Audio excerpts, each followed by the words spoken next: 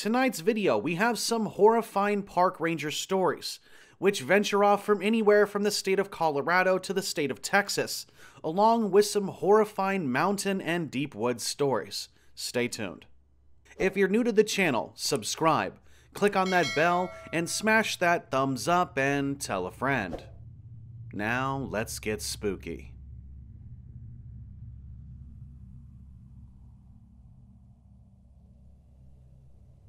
I'm a park ranger at the Mesa Verde National Park in southwestern Colorado. I have been a park ranger here for the past 2.5 years.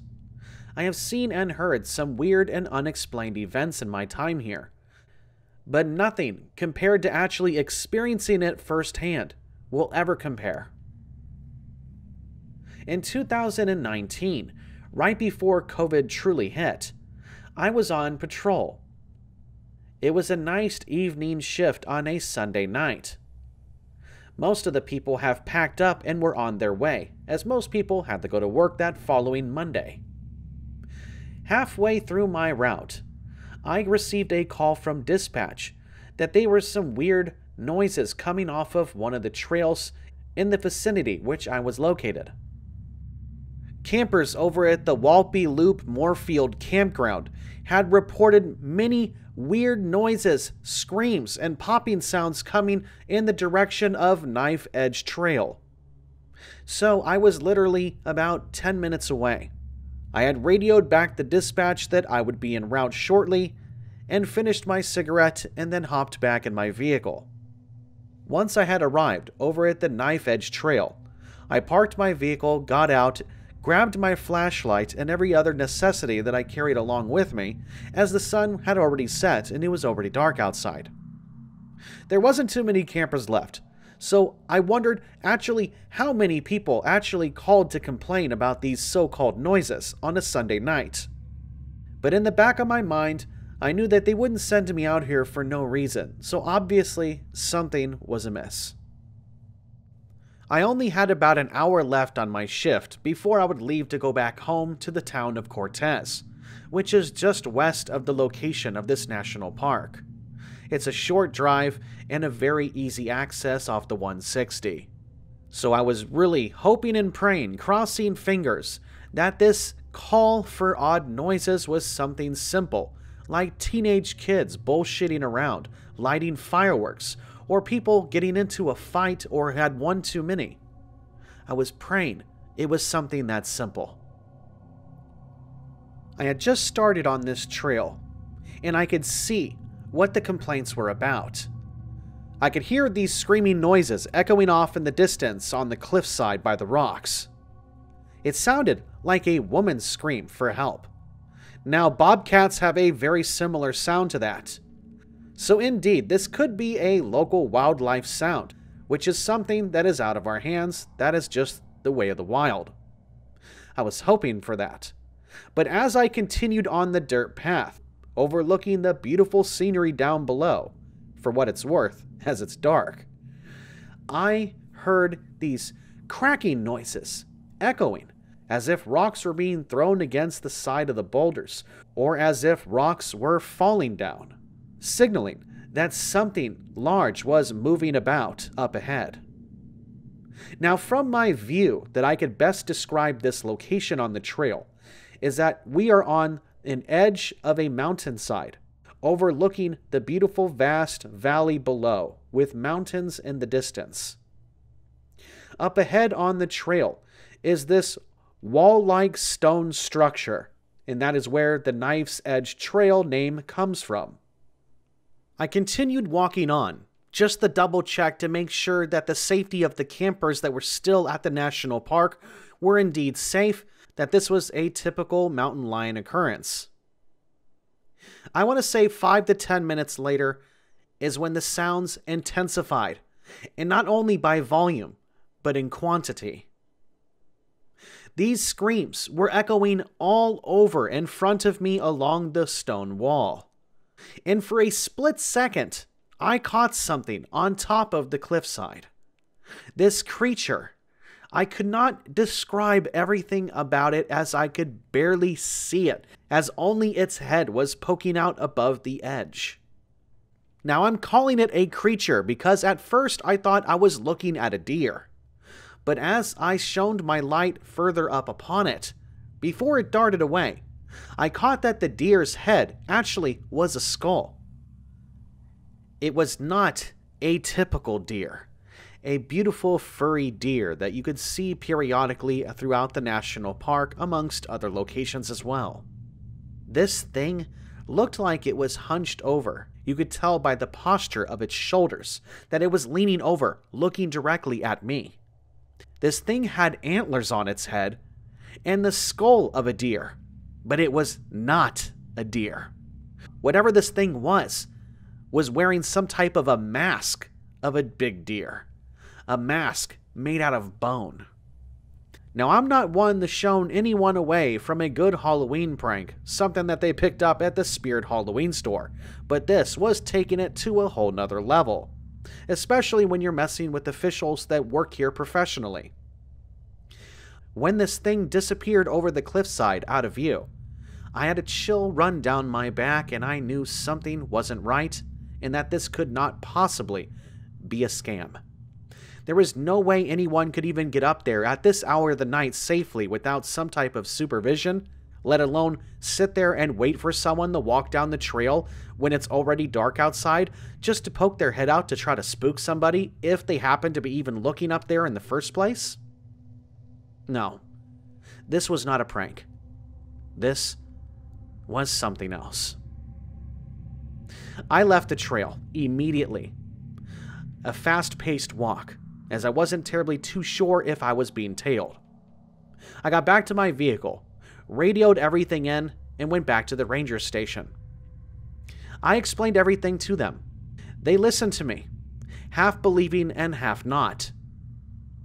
They said, "Maybe you saw a deer." I know what I saw.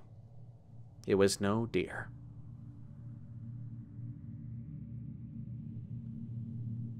I was canoeing with a group of friends over at the Big Bend National Park, which is located in southwest Texas. It is a beautiful location, full of desert wildlife, the Santa Elena Canyon, carved by the Rio Grande, which features steep limestone cliffs, Langford Hot Springs near the Mexican border, and make sure that you bring a camera. While I was on my canoe trip with this group of friends, we had encountered something that we had seen on top of one of these cliffs while we were out on the weekend canoeing. This is a very short and simple story, but it is true. Around this bend, we saw this dog-like creature that was running across the top. It was running to our right, heading in the opposite direction that our canoes were heading in when we were in the water. At first, I thought it was just a wild coyote. I pointed to my friends, telling them, "Check out the coyote, it's huge." My friends and I all looked up. And when we did, that is when we saw this coyote. All of a sudden, it hopped up on its back hind legs and continued running bipedal until it disappeared over the edge. I have never seen a dog, wolf, coyote, any canine for that matter, run on its back legs before. We all kind of laughed about it at the time. My friends were saying it was a chupacabra. But to me, it seemed much too large to be a chupacabra. Plus, this thing was loaded with fur. This thing looked like a big wolf. A wolf that runs on its back legs. Now, at the end of the day, we had come up to a conclusion that this was a dogman sighting. None of us had our phones ready to go or our digital cameras ready, as we were all canoeing having fun. We didn't take pictures while we were canoeing. We took pictures once we were docked or we decided to go on a hike or things of that nature. None of us had our phones handy at the time to get the picture of this thing. I know it's really hard to believe, but my friends and I, we really did see something that day.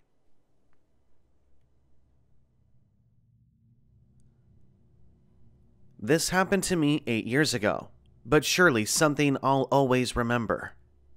My grandfather had made it clear that I should never talk about what we experienced, and I should just forget it ever happened.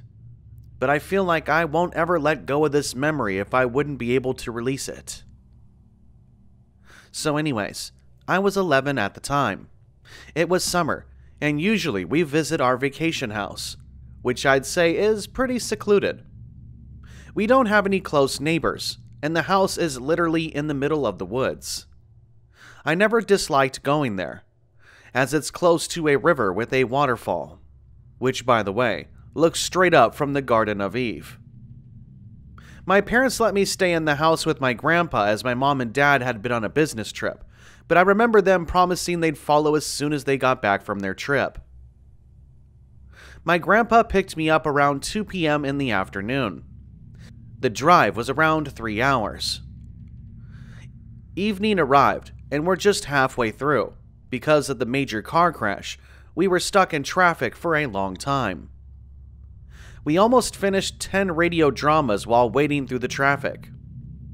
We were finally driving up the mountains, which means we're close to home. But the road is insanely dark and covered in trees. There are some parts of the road where it looks like we're driving through tunnels, as the tree branches were covering the sky. Then a loud thud broke silence between the two of us. My grandpa had hit a big rock that was sitting in the middle of the road, like someone intentionally put it there to cause inconvenience. This caused the car to smoke, and it turns out that our clutch overheated. My grandpa decided that we would spend the night in the car, as he was very tired and he wasn't very good at driving in the dark. I was also very tired and ready to fall asleep. My grandpa said that he'll get his pillow and flashlight at the compartment of the car. I was listening to him move and arrange our stuff, and then I fell asleep. I wasn't sure how long I had been sleeping, but I had gotten woken up from a sound of scratching under the car. Like someone had a rock and was writing something under the car. I was 100% sure that I was going to forget it and just sleep in. But as I wander my eyes, I saw a small dash of light in this dark-ass road. It was my grandpa facing a tree, pointing his flashlight in the total black of nothingness. I thought he also heard the scratching sound and he was looking for it.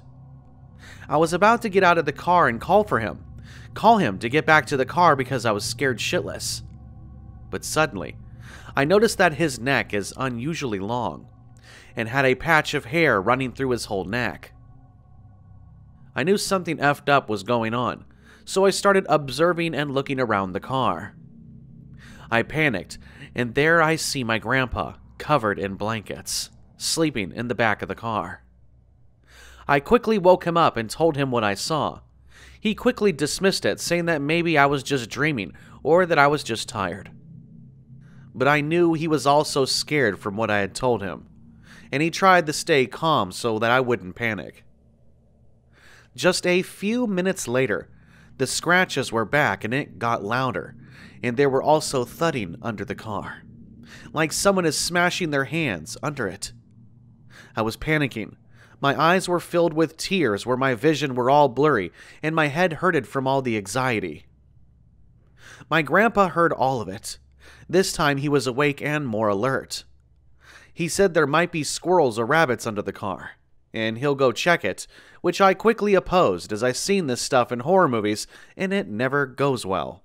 And I was also so scared to be left in that car just for a second.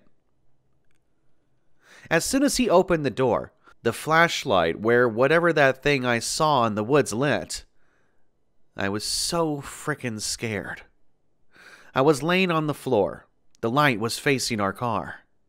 Then I heard the scariest sound I had ever heard in my life.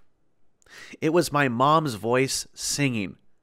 But we both knew that whatever that thing is, it wasn't my mama. The voice sounded disgusting and distorted. The voice was stringy, and it sounded like it was pretending and trying to imitate human language. The voice lasted for 1 minute, and the last part sounded so terrifying, as it sounded like it was shrieking from pain and almost like laughing at the same time. He closed the door and locked all of them, and sat there in the driver's seat. He was shaking. We shared an eye contact. He was so pale and looked so frickin' terrified. We were both sitting in pure fear and silence as the radio signal isn't that clear around that area. That night, we drove back home, and always told me to forget about everything that had happened and pray every night.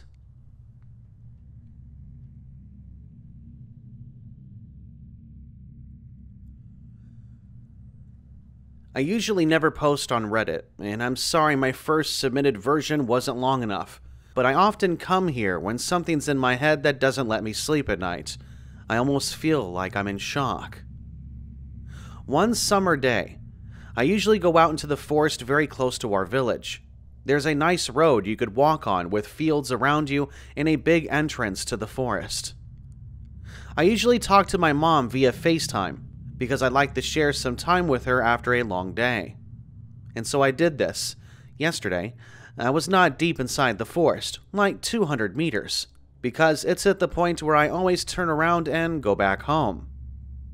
I stood there and got interrupted by a sound that sounded like a scream. But not the typical scream you would think of, more like an echo of a deep scream from miles and miles away. I could barely hear it myself, and was only able to because everything went quiet for a second. I wasn't sure if I heard it right, but as soon as my mom asked me what that sound in the background was, I was covered in goosebumps, and I couldn't believe that she found something was odd about it as well. It was almost like a loud but still so silent whisper around my ears. I don't know what it was, and I'm really asking for thoughts from you guys because I never heard that kind of powerful scream coming through the forest that reached that far. I'm aware of the ecosystem of trees, but I could hear it start and end in a blink of an eye, but yet so long. Just to give you some more information, the forest reaches between two cities that are around 20 kilometers from each other, and is about as spread. It covers around 3 different districts, and it has no one living inside like houses or retreats of some sort. And there are not as many as trees there as there used to be, because in our region of the country, we had a long period of storms that caused most of the trees to fall and having to be cut down. It's a German forest, so there's lots of animals, and I usually know the sounds of these animals. But this sounded like something that's bigger than anything else, and not like the machines that work there at night to transport and cut down the trees, and I still don't know how I feel about it. Thank you to anyone who might have an idea. The reason that this is keeping me up late at night is the fact that a few years back, I used to ride my bike with my friends through the forest. We always went out the whole day, riding the same roads inside the forest up and down. The thing is, that there's one specific point of the road where it has a small gap on the side of it, that you could look into it about 100 meters into the forest, and it ends with another tree at the other end. The gap is around 5 meters wide, so there's nothing much to see. One day, I decided to go there on my own at around 5 p.m., when the sun was still out. I rode my bike on the little road inside the forest up and down. I went up the little hill on the road, when I saw someone bald, with black clothing on, walking out of the small gap of the forest I mentioned before. He noticed me, and as soon as he saw me, he started running towards me, while being around 40 meters away from me. The stupid kind of cocky child I was, mocked him a bit and rode down the small hill, hit the brakes of my bike, and watched him run after me. The moment I realized he was going faster, I pedaled the hell out of my bike and saw him coming up the hill where I went down 10 seconds ago. I was at the end, now exit of the forest, and saw him watching me ride away, and afterwards, walking inside the forest again. And I'm sorry if I misspelled something wrong. English is not my first language.